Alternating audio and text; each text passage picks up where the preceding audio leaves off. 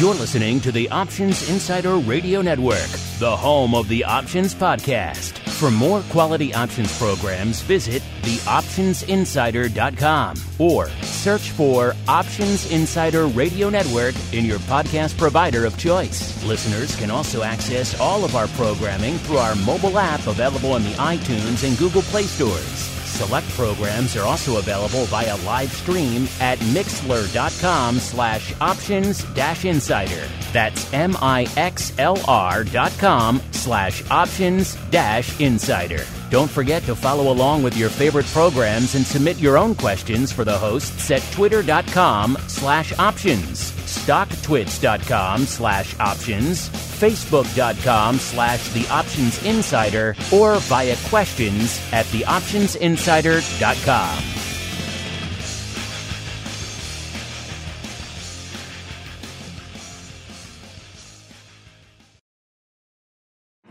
Bitcoin, Ether, Ripple, Litecoin, and more. Cryptocurrencies and other digital assets are taking the financial world by storm. This exploding market provides everything a savvy trader needs: volatility, volume, and liquidity. Provided you know how to find it. That's where we come in. Welcome to the Crypto Rundown. Each week, we'll break down the latest trading activity, trends, and developments on everything from coins to tokens, futures, and even OTC options. If it's moving the crypto markets, then you'll find it on the Crypto Rundown. Now it's time to dive into the exploding world of cryptocurrencies and digital assets. It's time for the Crypto Rundown.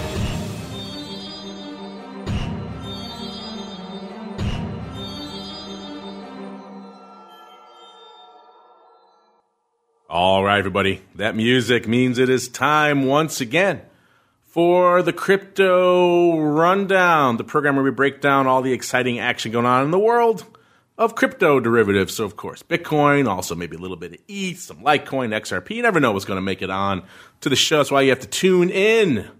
We kicking it off the new year, looking for a new decade, actually. Hard to say that with a straight face. Yet here we are, a new decade of the Crypto Rundown. Took a couple weeks off at the end of the year for all that fun holiday goodness, and now we're back, and we're back in force. So look forward to some fun crypto rundowns hitting your podcast machine of choice in the coming weeks and indeed months.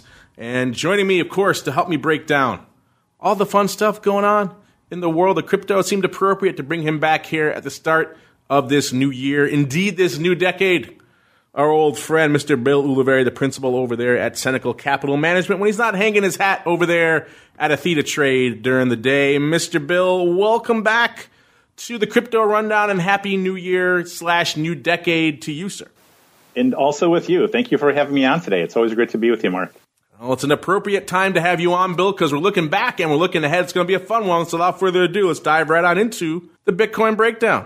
It's time to explore the latest trading activity, trends, and developments across the world's leading crypto market. It's time for the Bitcoin Breakdown.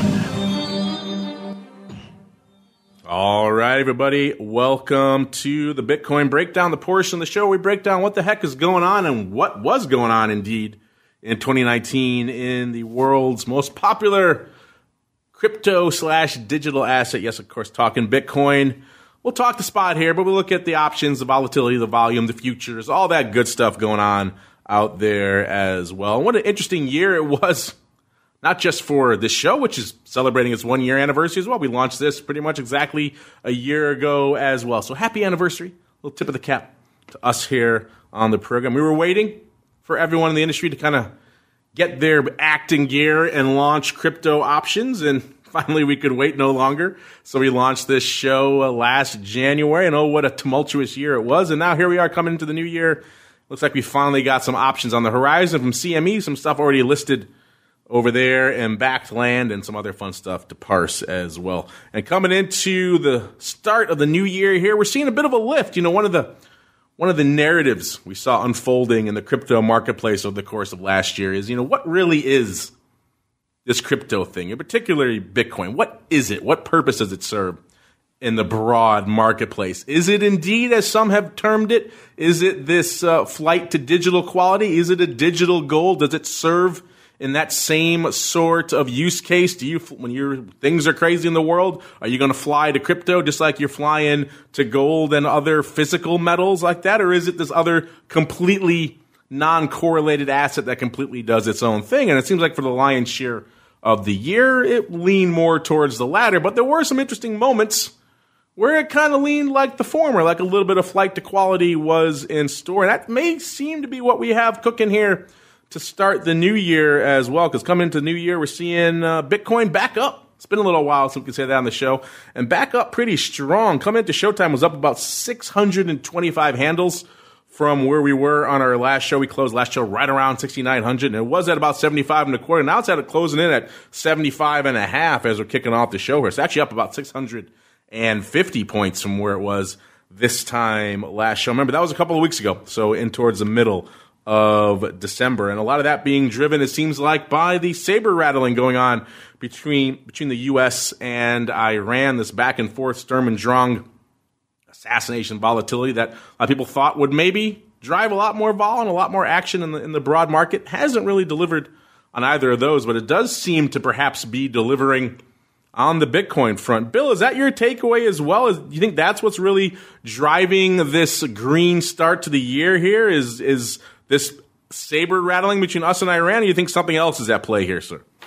Mark, it always seems historically that the cryptocurrencies kind of in general will make their lows, or they'll make a high in the fall, and then we, kind of put in the low in the springtime, right, of the calendar year. And I think that's what we're doing here. I mean, if you look at a point and figure chart of the of Bitcoin and some of the other cryptocurrencies, at least from my perspective, we're probably putting in like a head and shoulders kind of bottom.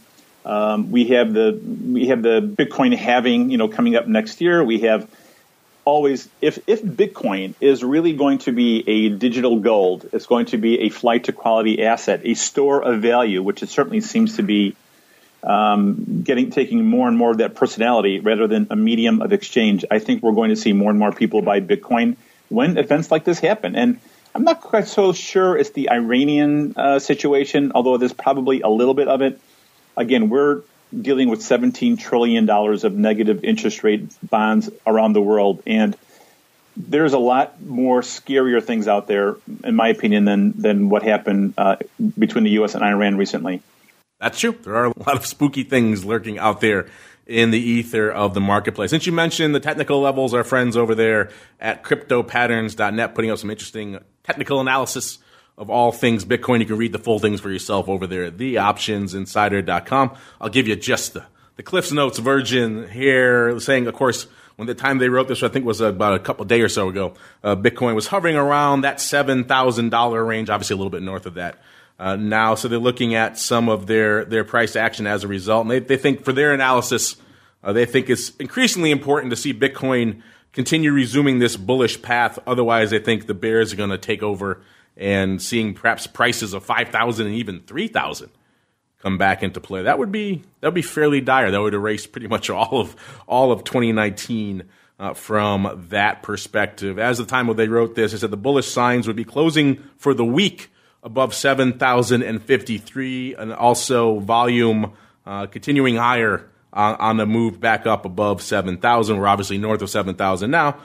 Question whether we'll stay close above this level, but a good start to the week at the very least. They also point out some red flags, say a current drop below the levels that they were at around 7,000 down to about 6,400. That would be spooky to them. They think that would probably indicate the next level would be a fast drop down to the supports at around 5,000. So that would be pretty dire for Bitcoin bulls out there. So just some interesting nuggets for those of you who like technicals out there in crypto land. Again, check out the whole thing for yourselves, or just get on over cryptopatterns.net. They have it there as well. Speaking of looking at how things have performed, let's look at the year that's been out here in the world's leading crypto market, which is, of course, Bitcoin. It was a crazy year, 2019. Remember when we started this show, it was very much an open question what the future of this product was going to be. It was at the tail end of the crypto winter. We kicked off the year right around 3,700, so 3,715 is where Bitcoin kind of opened on the year. And then we saw some interesting price action over the subsequent 6 months as we saw the massive rally up to at about 13,000. That was in the first 6 months of the year. So in the first 6 months, Bitcoin was up nearly 300%. So a huge, huge move. We saw some big drops throughout the year. We saw the big drop on July 11th, about 10% drop. That was the biggest 24-hour loss over the course of the year. That was, of course, at the time when everyone in Congress seems like they were just piling on to Libra. Facebook's, of course, proposed cryptocurrency, and that really spooked a lot of people in the crypto space. And as a result, we saw a huge drubbing in the 24-hour period up there. And we ended up seeing Bitcoin end the year a little bit north of the 7,000 level, about 71, almost 71.80 or so, 71.79 or so. That would put it up about 93% on the year. So still a good year, I think, for any major asset. They'll take that, certainly, but still not quite the 3x move we had seen at one point throughout the year. Bill, as you're looking back on the year that was Bitcoin in 2019, what for you really stood out? Was it some of the price action? Was it some other developments you saw? What really resonated for you as you look back on 2019 from a Bitcoin perspective, sir? Mark, I don't really focus that much on the small or even intermediate fluctuations in Bitcoin because either you believe in the technology, you believe in it as a store of value.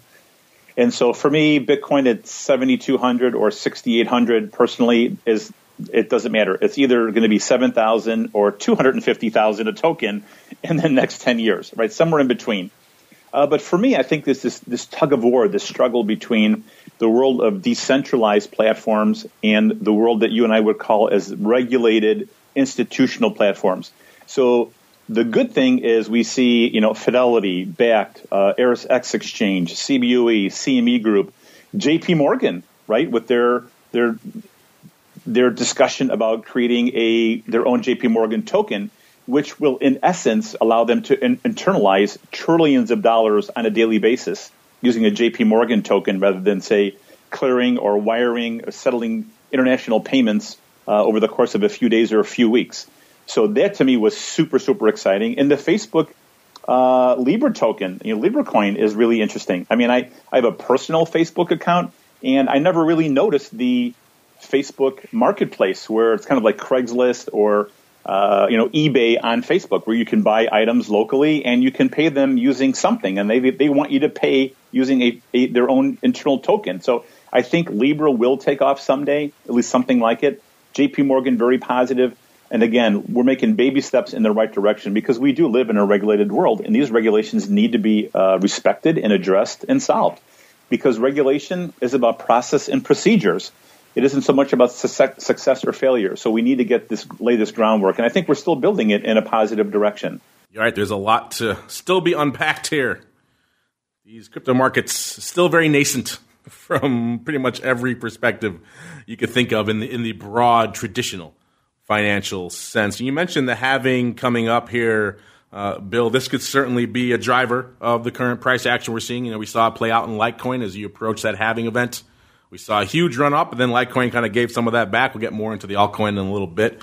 Of course, we are coming up on perhaps the move that could be the bullish sign a lot of people have been looking for out there in Bitcoin land, the halving, which is expected, if all things are held equal, between now and the middle of the year, right around May 14th. Again, that's going to fluctuate based on the Bitcoin mining rate out there, but they expect it to happen on May 14th of this year when Bitcoin mines its 630,000th block. And that's, of course, when the rewards for mining get halved. And as a result, we see some interesting price action leading into that event. And now the question, of course, is coming out of that. We've seen a lot of names sell off pretty aggressively after the halving. So will we see something similar play out in Bitcoin, or is this perhaps a move up to the next plateau in price action? We shall see. We shall also see what's going on from a vol and a term structure and all that, SKEW, all that good stuff out here as well. Again, all this data coming to us courtesy of our friends over there in SKEW land, SKEW, not the old SK3W. That still works, but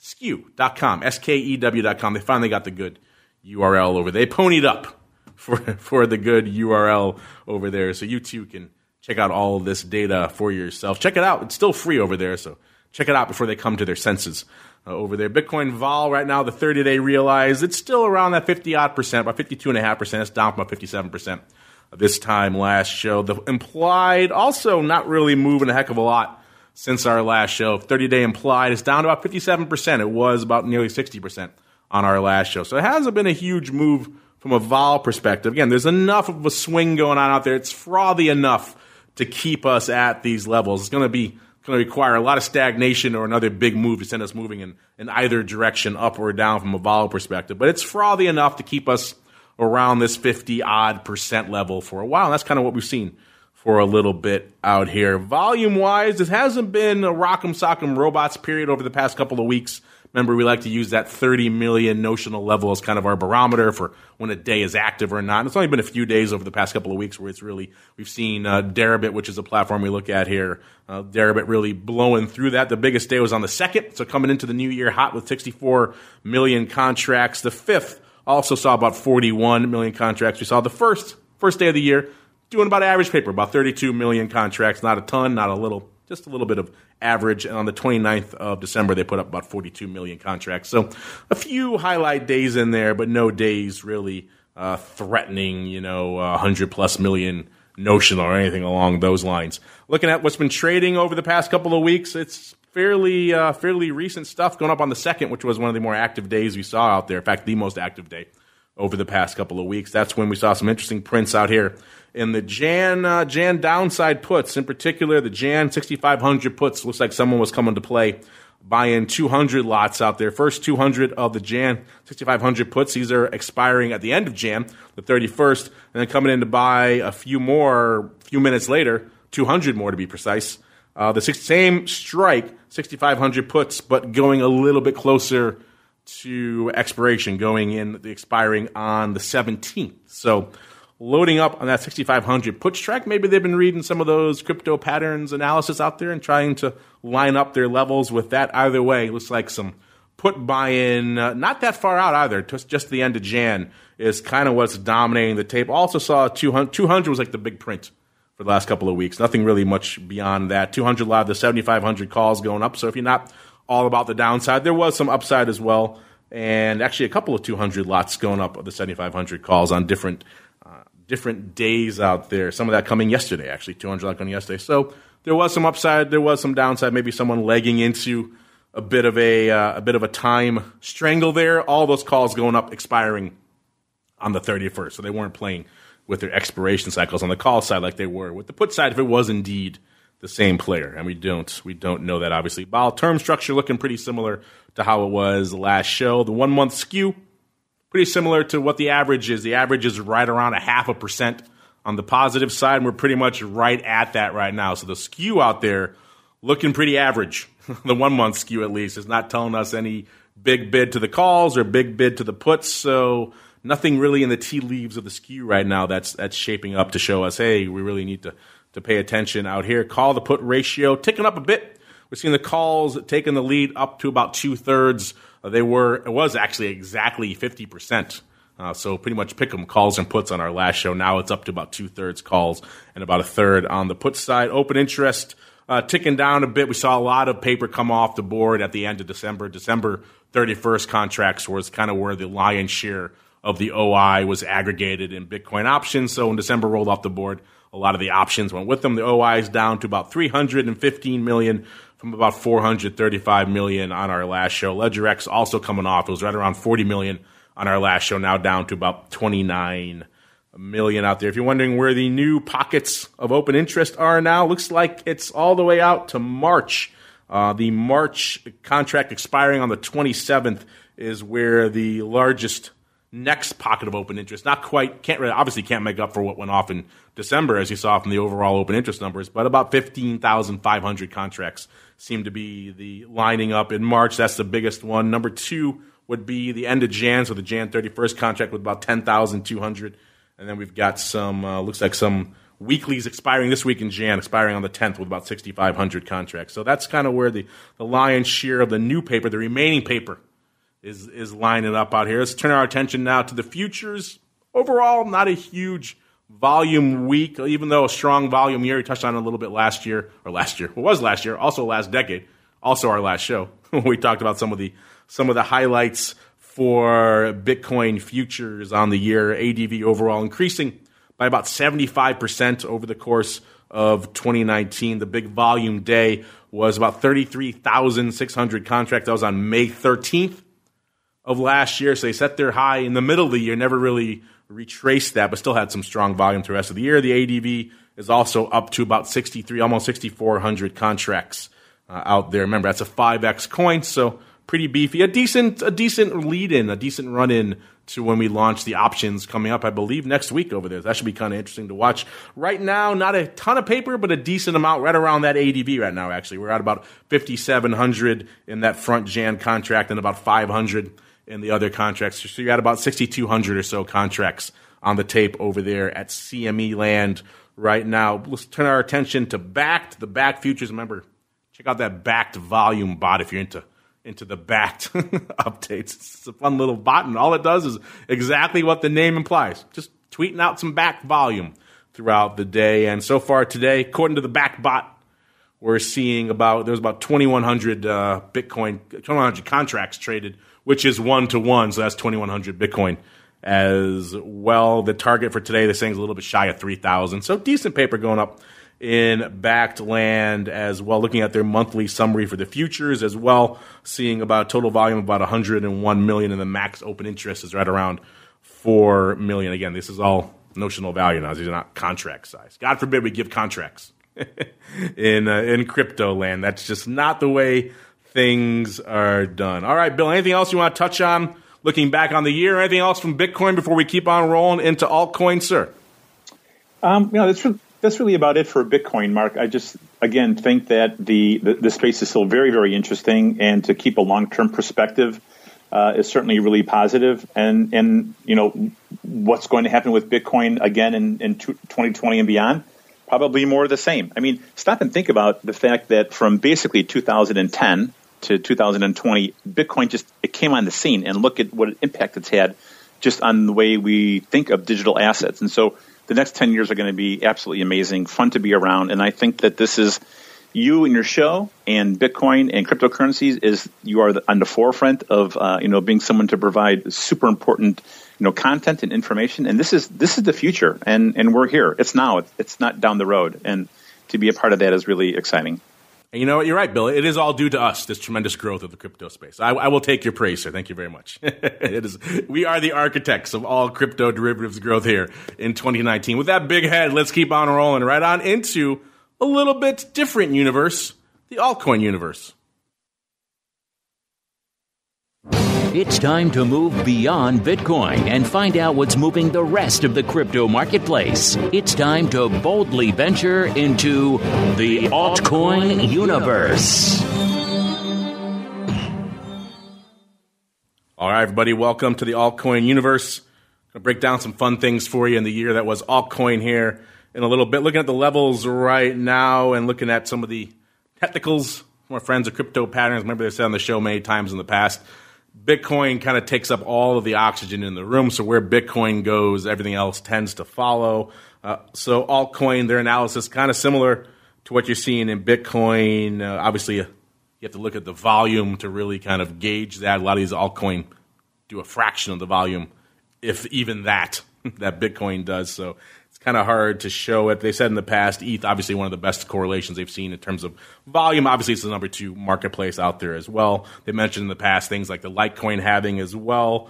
So they're saying right now, overall, altcoin still showing a strong correlation to Bitcoin, and all trades still need to be entered with this long-standing trend in mind. They don't see any end to that trend anytime soon. Speaking of trends, following Bitcoin, this is a good one to be following right now because the altcoin, mostly, pretty much all of the major ones in the green to start the year here as well. Coming into showtime, we're seeing ETH up nearly 10 handles.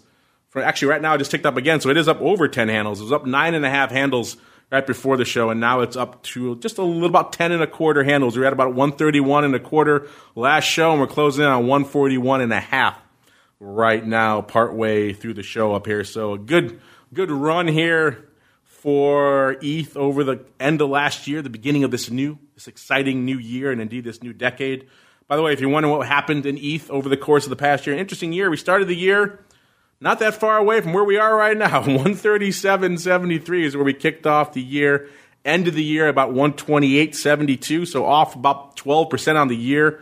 The biggest move in ETH was about 139% over the course of the first 6 months. Again, that kind of tracks what happened out in Bitcoin as well. So the first half of the year, pretty strong, up about 140%. Second half of the year, not so much, obviously, given a lot of that back. The second half of 2019, over the first 10 days of July, I think following in the wake of a lot of that Libra fiasco, we saw ETH taking a drubbing as well, lost 36% over the course of the first 10 days of July. That was an interesting one. Actually, looking here, yeah, interesting, 139%, then actually dropping June 26th, we saw the peak for ETH, so right in the middle of the year, and then we kind of saw a lot of that dropping off as a result. And end the year net down a little bit, down about 12%, even though we've gained most, if not all of that, back now to start the year. So an interesting year, kind of a net nothing year for ETH, even though in the interim we had a lot of interesting spikes and volatility out there. Remember, go check out, let's pull it up really quickly here, our friends over there in SKEW land, because they also have, of course, a little bit going on. And I know a lot of you guys like to look at the ETH options as well. So if you head on over there, when you're looking at the Bitcoin options and the Bitcoin futures, also click on the old ETH options so you can see some of the fun from yourself. Last time we chatted here, realized vol and ETH 30-day realized was at about 58%, and it's still pretty much a little bit north of that, about 64% right now. The at-the-money vol was about 75, 76%. And it's pretty much a little bit shy of that right now, about 71.6%. The call to put had fallen off. It was all calls all the time. So it was about 91% in favor of the calls out there in Bitcoin land. It had dropped to 55% as of our last show, and right now it's still pretty close to that, about 59% in favor of the calls. So obviously a lot of call OI came off the books. Also, some put OI got added, and that combo worked in its favor. Let's see, overall open interest, we had dropped quite a bit on our last show. Actually, not a ton. About 41 million down to about 37 million. And right now we have seen OI dropping off a cliff. Again, that goes to what I was saying earlier in Bitcoin. Apparently also true in ETH as well. A lot of that OI was locked up in December. Now that December is off the board, we have fallen off quite a bit, down to about 17 million. So pretty much got cut in half, if not more, over the course of the past couple of weeks as we saw DECE rolling off the board. Right now, looking at where the lion's share of the paper is, it's out in March as well in ETH with looks like about 53,000 contracts out in March land. That's kind of number one with a bullet out there right now. So we'll see if March, over the course of the coming weeks, if that can build up some more OI and that can match what DECE had, but so far, not so much. Let's move on to our other favorite here, Ripple. What a year it was for XRP. What the last couple of weeks it was as well. Also rallying here coming into showtime. Not quite at 22 cents, about 21.9. That puts it up about 2 cents from where it was on our last show. Looking at the year that was in XRP, it pretty much ended the year off about 47%. So we know a lot of people had a lot of hopes for XRP over the course of 2019, and a lot of that not playing out. You know, there were legal issues. We're seeing some concerns now about dumping. The Ripple folks, they obviously are the largest owners of XRP, and there's some concerns that they're dumping it. They're pushing back against that, saying we're not dumping. That would hurt us with the largest owners. Why would we do that? But there's a lot of sturm and drang going on right around XRP right now, but still managing to buck the trend and finish this past couple of weeks up for not up for the year though. And the biggest move we saw was downside, nearly 30% in November. So 47% down for the year and 30% decrease in November alone. On December 2nd, the total transferred assets reached $1 billion. So that also was what led some folks to think that the Ripple folks were dumping XRP, was seeing that volume kind of spike up. And again, they're pushing back on that, but it still is a contentious issue. So it seems like, unfortunately, for all the XRP bulls out there, and we hear from you, we know you're out there, doesn't seem like the headwinds have gone away anytime soon. Litecoin, let's see, coming to showtime, up about $5 from where it was on our last show. It was about 39 3/4, and it was about 44 3/4 coming into showtime as well. So an interesting run here for our Litecoin. And then Bitcoin Cash up about 40 handles coming into showtime here. Last show was about $194.80, and coming into this show is about $234.50. So right around $40 here for that. We have some biggest gainers and losers. Before I get into that for the year, Bill, I know you like to hang your hat in the altcoin space. Whenever you come on, always have some interesting and indeed esoteric altcoin up your sleeve, Bill. So what was catching your eye? What was resonating for you in the altcoin universe in 2019, Mr. Bill? Well, I say with the greatest humility that a lot of the projects and tokens and communities and people that I met ultimately crashed and burned. Okay, which is what you'd expect in a nascent technology. But again, we have to kind of brush that off and look forward to the future. 2019, it was again we were kind of we were still high. Right, we still had a buzz from the rally from 2016 up until 2018 when we pretty much made our highs. And so we saw a lot of interesting initial coin offerings. We saw great presentations. We saw people, with the idea of great projects. And some of that was funded by the money that was raised during the initial coin offering. But unfortunately, most of that has died. And if you were someone who had a project that collected Ethereum or collected, money for your project, you were long only, like many of the hedge funds, right? There was a long only mentality where they didn't want to keep their money in U.S. dollars or wouldn't even dream of selling their Ethereum to pay for projects and give them any kind of longevity. So unfortunately, pretty much everything I talked about went out in a ball of flames, so to speak. But again, what we're seeing now, I think, for 2020, again, always liking to look forward, is the fact that venture capital, private equity, is getting more involved. And with that comes great management teams and vision that, you can't even possibly imagine. So I think we're seeing a conversion from that space where it was a lot of hype, initial coin offering, great projects. Maybe they did or did not have enough money to fund or give them any longevity. Now venture capital moving in and quietly working their way in this space and going to be able to take advantage of it. How are your friends over there in HXRO doing? We had them on the show. They're interesting. Of course, they were that gaming kind of utility token. Have you talked with them of late? I haven't, Mark. I still love the platform. I love the way it looks. I like the way it plays. I still love the team. Don't get me wrong. But again, there's always, every organization, every entrepreneur has, struggles, in the business model. And I don't want to comment on anything specifically. I haven't really looked at them or spoken with them or even followed them, on Twitter since probably our last conversation, a month or two ago. I'm just saying that in general, the vibe in Chicago, Chicago is this epicenter of cryptocurrency conversation. And so when you hear things going on in Chicago, they're happening elsewhere. So I don't mean HXRO specifically. I'm just saying, globally, the big picture. We've seen, I see it in my own meetup group that meets in Glenview, the North Shore Bitcoin and Blockchain meetup group. We had 40 people come to our event a year ago. Now we have 8 people, and half of them are there just for the free pizza. So again, the conversation is very, very different now. And honestly, I think it's more authentic conversation, and it's people who really generally want to be there and want to stay in touch with the game. So I'm excited about what's being built.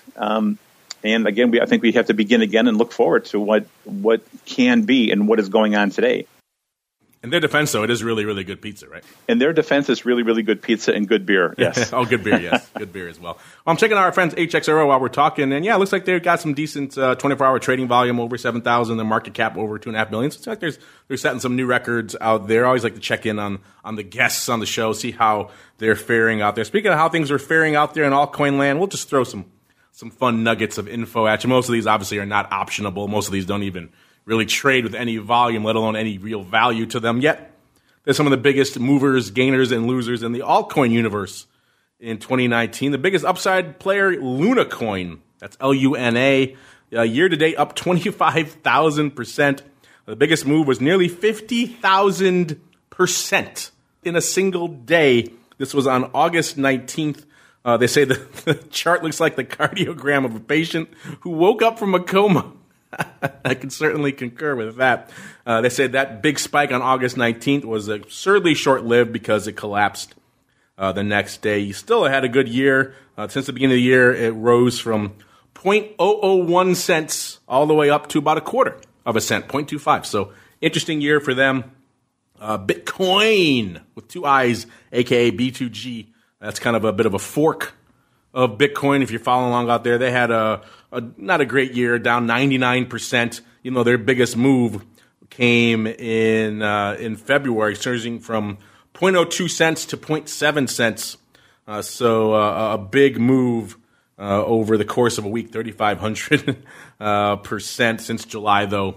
Again, with a lot of these names, once the great culling came in July, a lot of these haven't fared as well. SEAL, S-E-E-L-E, maybe Sealy, up 2,640% year over the course of the last year. It's currently valued at 0.137. See why I'm saying a lot of these are not optional. They're not even trading in full units of value. Listeners out there, let's see some other ones you may have heard of. Matic, M-A-T-I-C.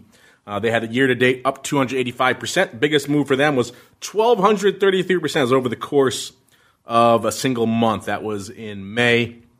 Then they had a 52% price drop over a week, not too long after that, to kind of come back to reality there. That was listed initially at 0.003 cents. Yeah, some of these values are pretty good. Chainlink, ticker is Link, L-I-N-K, up 459%. Biggest move was 1,186% over the course of 6 months. So again, these are some moving frames of reference here. Binance Coin, a coin we talked about before on the show, you guys have heard of. This one was year-to-date up 122%.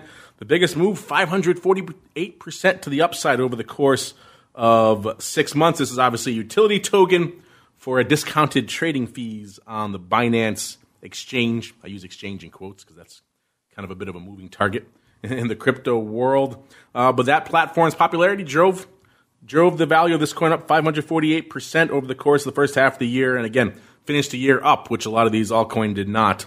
Let's see. Yeah, since December of last year, the price has grown to $38.48. So that's, again, a pretty decent move out there. Let's just see if we can find some others. Some big losers to the downside. We mentioned one already. BitTorrent, also not looking good, down 99%. Biggest move is down 97% over a single day. So it looks like a lot of that loss. This is Tron's BitTorrent. A lot of that loss came on May 1st. So not a good day for them. Bitcoin Gold down 59%. Omnitude, I just like the name, ticker symbol ECOM. That's down 80% over the year and down 65% over 2 months. ETH, we already talked about. The biggest move for ETH was down 36% in 10 days. That was a sharp price reversal down in the early days of July. After all that madness unfolded out there in the land of everything crypto, in the wake of all things Libra and the congressional shellacking, shall we say, for lack of a better term. All right, let's keep on rolling. I want to make sure we get some of you guys on the show here as well to cap off the year with a little bit of your crypto questions. You've got questions about crypto. Who doesn't? It's time to find out the answers to your crypto questions. All right, everybody, welcome to the Crypto Questions. And before we get to said questions, I want to actually get to one from you, Bill. I know this is one that's kind of been floating around your brain of late. You mentioned kind of the regulatory side a lot. I know you tweeted out something to this effect not too long ago, a week or so ago, about the Blockchain Technology Act and perhaps some lingering concerns you may have over the impact of that. You want to share those concerns with our audience, or maybe start by explaining what you're talking, what is that act, and then why does it have you perhaps a little concerned? Well, Mark, as always, we have to be, I'm not an attorney, so I can't speak specifically on from a legal perspective on this particular act. But what we're seeing, again, if you want to follow cryptocurrency, you have to be in it on Twitter. And we have many wonderful things happening in Montana. We have some restrictions in New York.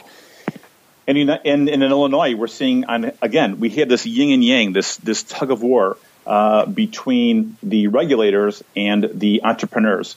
And so, again, we see the act that prohibits local government from placing restrictions or taxes on blockchain usage. We want to be able to make sure that we have a sandbox where we can entrepreneurs are free to create tokens, free to create technology, free to create businesses, but at the same time, they have to be very compliant in terms of making sure that they follow, the anti-money laundering rules and the know your client rules, and make sure that nothing nefarious can happen with these particular projects.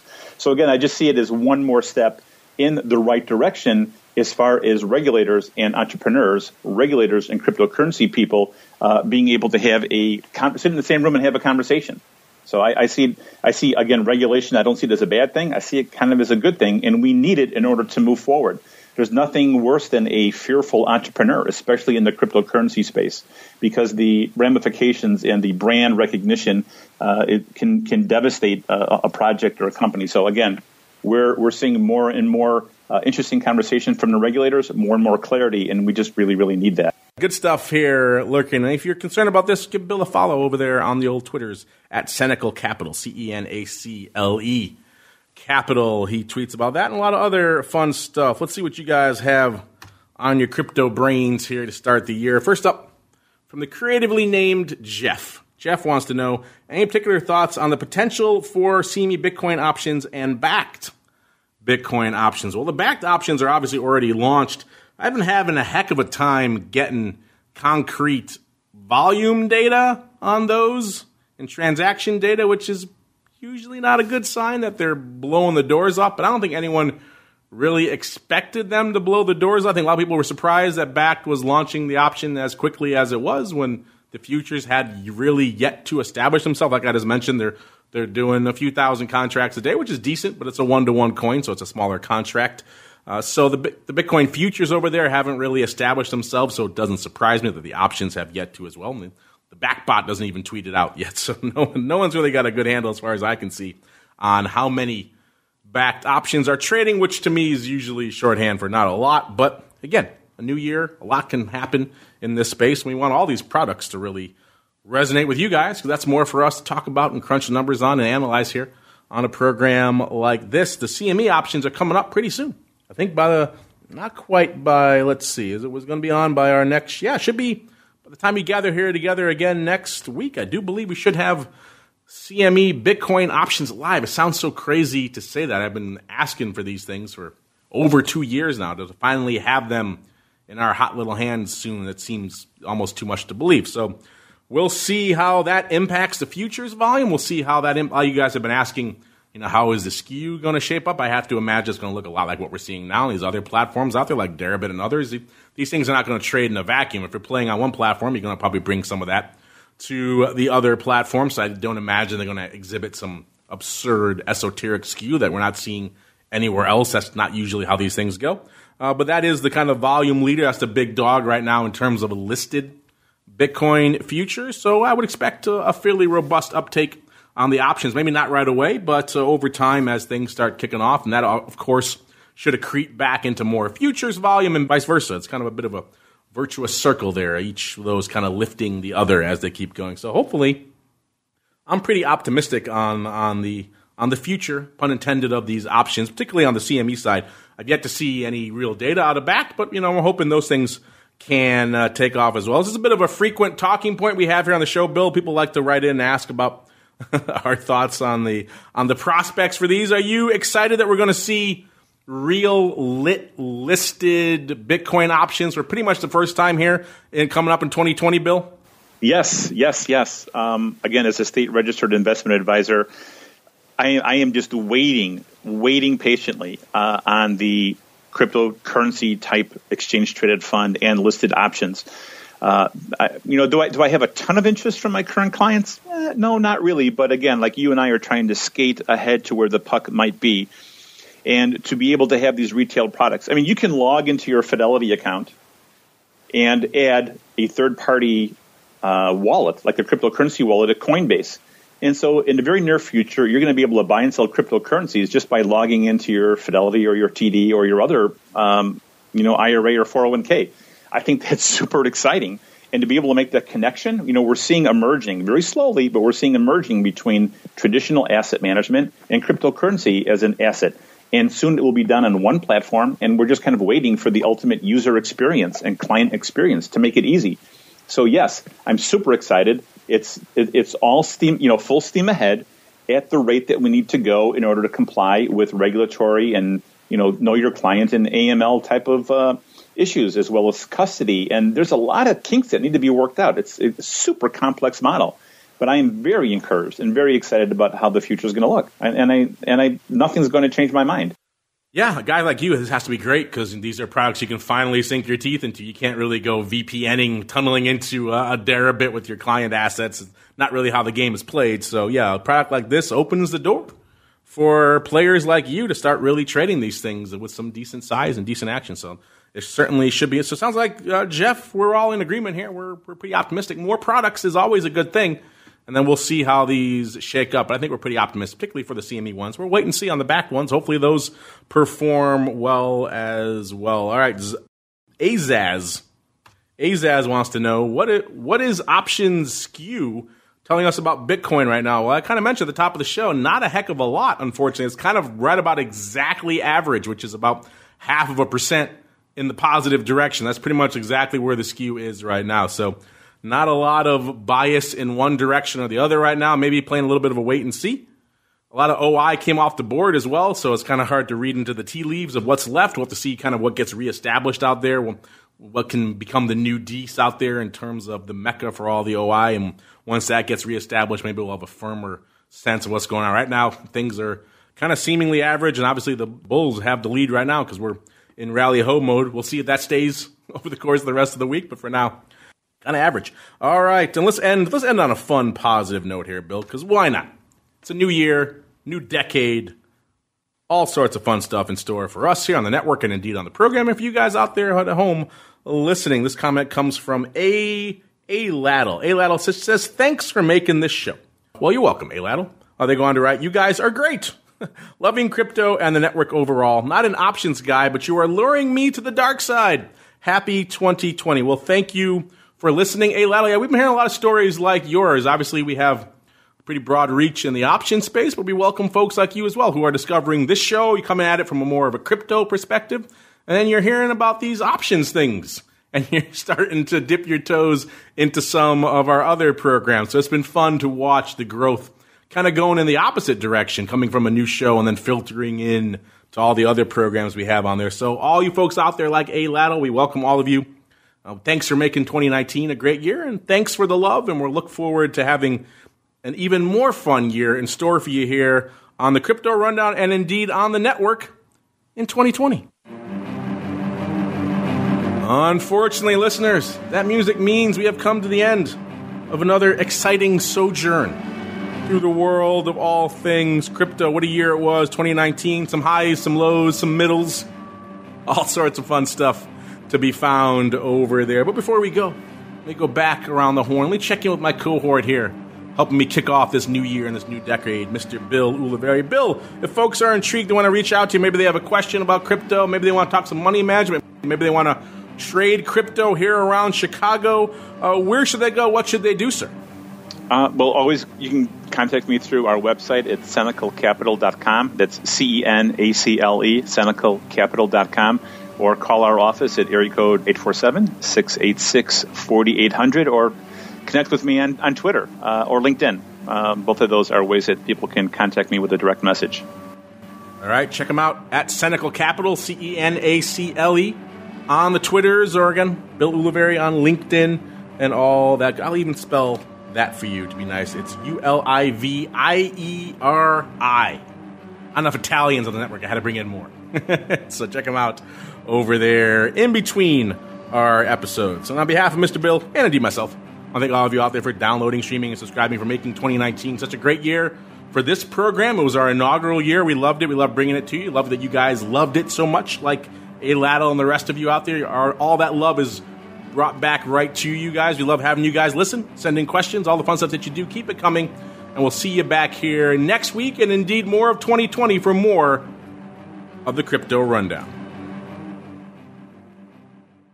You're listening to the Options Insider Radio Network, the home of the Options Podcast. For more quality options programs, visit theoptionsinsider.com or search for Options Insider Radio Network in your podcast provider of choice. Listeners can also access all of our programming through our mobile app available in the iTunes and Google Play stores. select programs are also available via live stream at mixlr.com/options-insider. That's mixlr.com/options-insider. Don't forget to follow along with your favorite programs and submit your own questions for the hosts at twitter.com/options, stocktwits.com/options, facebook.com/theoptionsinsider, or via questions@theoptionsinsider.com.